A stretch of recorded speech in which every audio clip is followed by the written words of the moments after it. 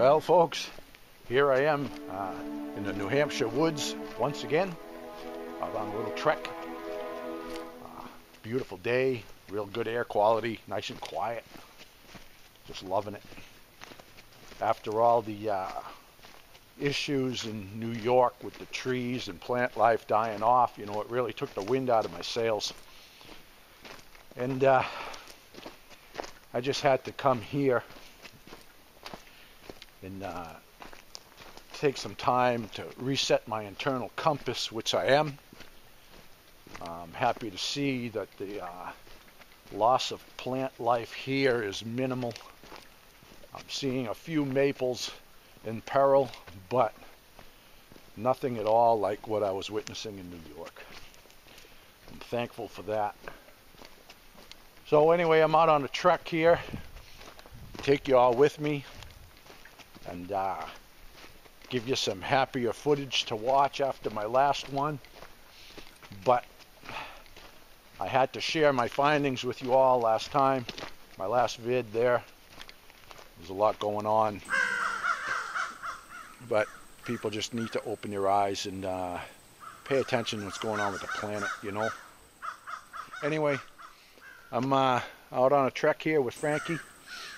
Probably going to walk about 4 miles or so this morning, do some filming, and just suck it up. Yeah, so here we go.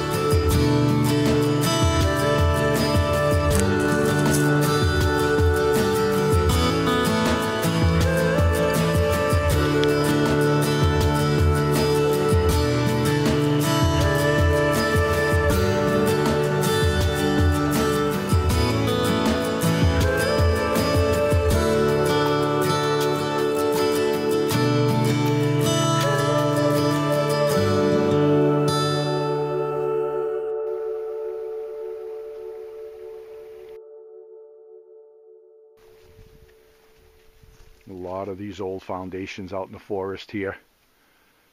You know, I would have really liked to seen this area back in those days. This is a real pretty spot here. Must have been just a beautiful little homestead. This one's about a little over a mile off of the pavement. Of course, there wasn't any pavement in those days. It's just a beautiful landscape here. Big old ash tree over there. Yeah. You know, anytime I come across these old foundations, I can't help but get like a little dreamy, you know, and think about what it was like a couple hundred years ago to live up in this forest. I mean, you think about how we complicate things nowadays. Look at the expense and all the issues and permits and garbage we go through just to put a place up now.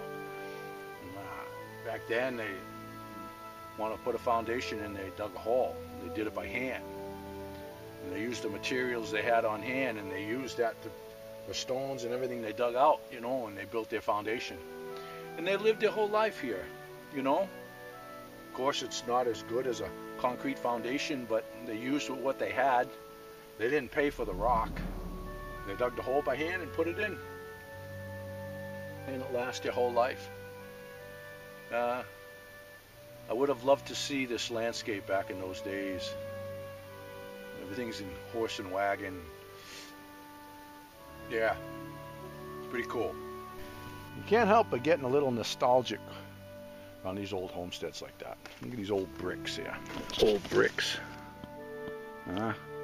How long ago how long ago it was that some guy worked in a brick plant, a little foundry or whatever it was, and made these bricks.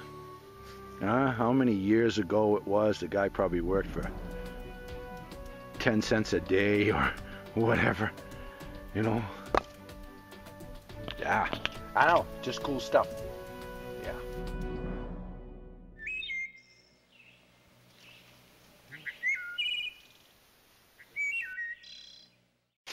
Interesting, this nugget here has this line, different composition in the rock, and it's like an even 2 inches all the way around the perimeter, which is pretty interesting. Is that interesting to you? My dad always said, nature will provide you with everything you need, and he was right. I needed a comfortable place to have my lunch, and I found one. Equipped with a nice backrest, and it was up off the ground so I wouldn't get a wet ass. Frankie even settled into a good vantage point where he could catch my overflow. He's learned that from experience, don't you know? We'll have to remember this spot for the next time we come through. The old birch tree here, clinging to that stone. Once upon a time, a little birch seed fell right there. And it took hold, and it looks like she's there to stay. I always like stuff like that. Look at this little fella here. When God created this one, he probably said, you move so slow that I'll put your house right here on your back for you.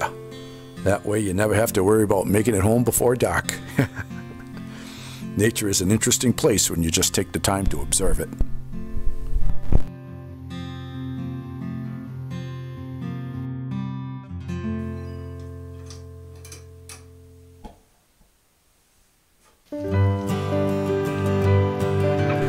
I prefer to live my life to a slower pace than the masses. If I can't take the time to grind my coffee and indulge in a hearty breakfast because I had to rush off to make money, well, I'd say it's clearly evident that my choice of lifestyle is costing me a bit too much. Now, you don't need a fancy toaster when you have an iron fry pan. Don't need electricity either. The old wood burner makes a fine breakfast, and Frankie will certainly attest to that. He enjoys it so much he'll even step up to the plate and volunteer for the pre-wash cycle. Oh, I'd say this kettle of water should be up to temp and ready for dishes by the time we return. But for now, we've got a trail to catch. It's a beautiful day, and we plan to make the most of it.